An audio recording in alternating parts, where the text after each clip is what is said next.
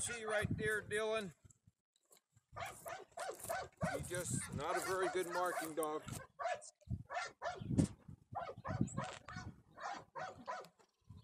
And you know, I ran her without a collar, so she would have gotten in trouble when she blew through that mark, which landed behind that hay bale. She just didn't have enough in here to check down on a gold bird she should have got. These birds are big and fluffy, and there's no cover out there. So a lot of it is because I ran her without a collar, just to show you where she's at and what she's doing.